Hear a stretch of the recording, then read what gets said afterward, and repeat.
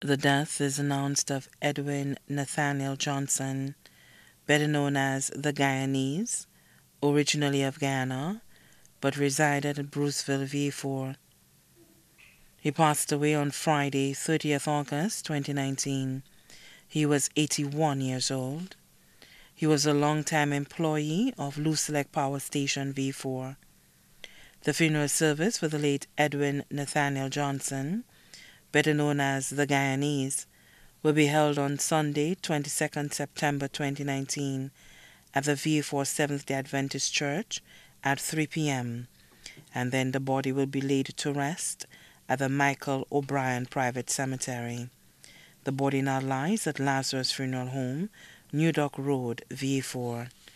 May he rest in perfect peace.